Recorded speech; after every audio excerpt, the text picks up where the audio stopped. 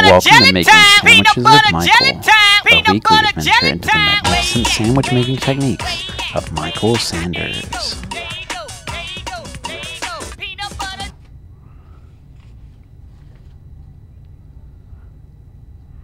Hello, my name is Michael Sanders, and just like my lovely host said, I am Michael Sanders with Making Sandwiches with Michael, here to take you on a complex journey about the deluxe sandwich making abilities that I've had since I was born. I mean, ever since I was little, whenever I picked up a butter knife, whatever kind of knife you want to call this, I was a magician with it. And I will show you those skills over the next 9.5 minutes, added with a commercial of 30 seconds, with color bars, black, fade to credits, all those types of things. I'm a production student. I should be better at saying those types of things. But anyways, away from the tangent. Now, there are 5 very key subjects, topics, things that go with making a peanut butter and jelly sandwich. First, you have the peanut butter, the jelly, the bread, the chip option, because you need a side to go with the PB&J. If you don't have a side with the PB&J, you're not doing it right. Last but not least, you need a drink option. Yes, Kool-Aid Jammer, 6 for $1 at Walmart. That's a plug. Walmart, hit me up with a sponsorship. You can reach me at a number that I will give you after the show and the YouTube comments. There you go. Anyways, so now we are first going to talk about the right, correct choice of peanut butter. A lot of people like to go with crunchy peanut butter, and what I say to crunchy peanut butter is this. If I want a crunchy peanut butter, I would get a Snickers bar. Kobe. Anyways, so now the best option is Reese's. Reese's peanut butter is the best Reese's peanut butter is the best peanut butter on the market. Want to know why? Because it is. Now, whenever you're choosing your jelly, you want to go with something that's squeezable. It's easier to put onto your bread. You don't have to put your knife to the peanut butter and then wipe it off or lick it however you want, and then have to go in and scoop the jelly out afterwards. In this case, whenever you have the jelly, you can put your peanut butter on one side, on both sides, however technique you like. I will show you the correct one in my professional, correct, factual opinion. And then you really want to go with Welch's. Again, Welch's, you can hit me up in the comment section on YouTube. I would like a sponsorship for plugging your brand, as well as Reese's, as well as Kool-Aid, Doritos, Pepperidge Farm, and Walmart. I mean, I'm trying to make money. That's how it is. Anyway, so whenever you go to the bread, you don't want white bread because it gets stuck to the roof of your mouth. White bread is for ducks whenever you go to the pond. I'm being serious. I said ducks with a D. Don't take your mind other places. Anyways, so whenever you take the bread out, you want to make sure that you have washed your hands. I have done so very thoroughly 3 times in the bathroom about 20 minutes ago before I was on camera. So you take 2 pieces of bread like this, put one down, and a lot of times to give me enough room on my plate to be able to spread evenly, to spread the correct way, I will take a paper towel and I will put it on the table to keep it away from germs. And so in this case, you take the bread, and what I do first is I go for the peanut butter. You want to do peanut butter first because it gives you a foundation that's easier to spread your jelly. Trust me on this. So the best feeling ever is also, you can see this in the camera, whenever you open up a brand new carton, tub, cylinder, whatever object this is of peanut butter, it is the best kind of peanut butter. The best feeling ever. Some would say it's very pleasuring to have that one new scoop of peanut butter. It is so fantastic. So at this point, I'm spreading the peanut butter. You can see here, you want to do nice even strokes, stroke after stroke, backstroke like Michael Phelps. And here when we come back, I will finish the peanut butter and move on to jelly.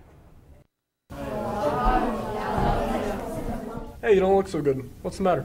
My doctor said I'm dehydrated and I have to drink more water. The problem is I hate the taste of water, and there's not enough time in the day to make sure I'm drinking 8 full glasses. You know, I had that problem too until I tried the hydro capsule. Ever since taking it, I've had more energy, fewer headaches, clearer skin, and even less constipation. Sounds great. I'll give it a try. Hydro capsule really works. I feel great. It's peanut butter jelly time. Peanut butter jelly time. Peanut butter jelly time. Where you at? Where you at? Where you at? Where you at? Welcome back. I'm your host, Michael Sanders of Making Sandwiches with Michael. And before the break, we were spreading the peanut butter. And now, during the commercial break, I went ahead and finished it out right here. It is a perfect blend, a perfect makeup, a perfect just complexion of peanut butter. You don't see any edges of the bread.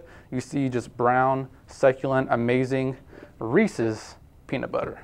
So at this point, you want to go to, and a lot of times I'll do this instead of wiping off the peanut butter onto a napkin, I'll wipe it off into the bread so that you're not wasting any peanut butter. So you do that, boom, bam, bap, there you go.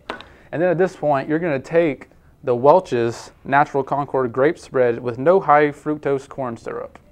If you get anything else with fructose corn syrup, whatever that means, you're doing it wrong. So at this point, you want to take your bottle and you want to do one small line at one edge and another one at the other edge. And then you don't want to put too much jelly, because whenever you are putting jelly onto a PB&J, that first bite, if you put too much and jelly spills onto your lap, onto the table, onto your hands, it's a very sticky situation.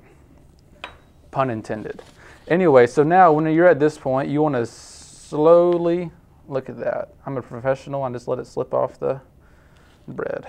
Y'all should fire me. Don't fire me, because I need this job.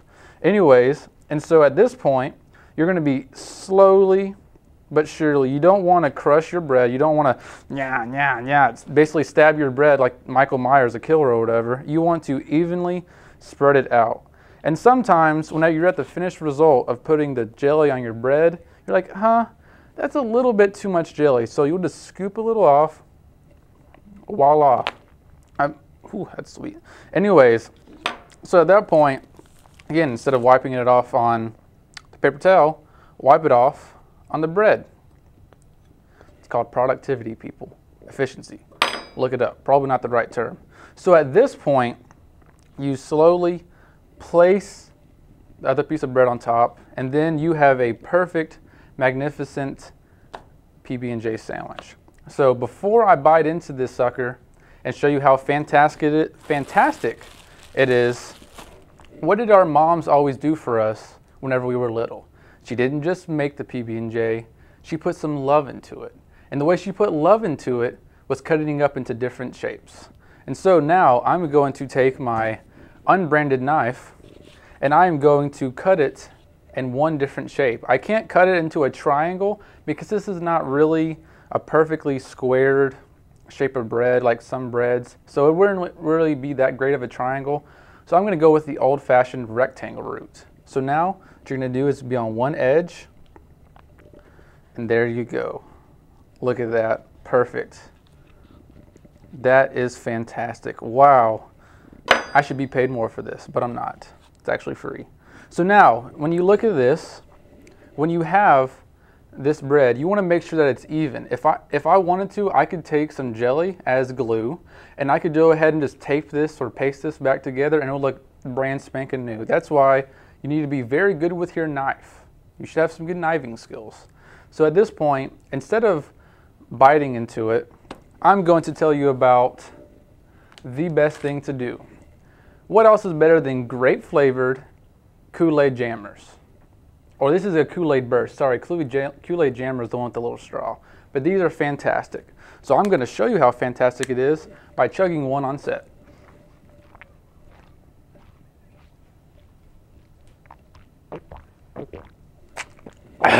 Delicious.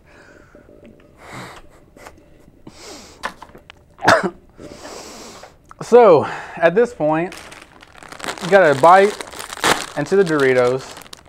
And a lot of people, they'll just go ahead and put the Doritos on the sandwich. You can go with whatever, but I'm not going to do that right now. But I love Doritos. It's fantastic. 5 seconds left. Thank you for watching Making Sandwiches with Michael. Adios.